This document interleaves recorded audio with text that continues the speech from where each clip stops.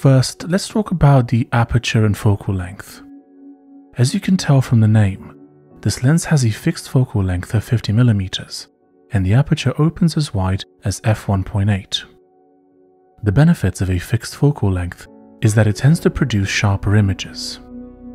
On the other hand, the perk of being able to open the aperture as wide as f1.8 is that allows in more light, thus allowing you to shoot in low light conditions.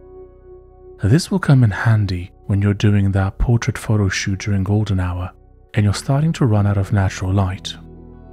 If you were using an 18 to 55mm kit lens or the Canon EF 75 to 300mm lens, you'd be forced to either end the session or bump up the ISO, thus getting noisier photos. With the RF 50mm f1.8 STM, you'll be able to keep shooting for a while longer.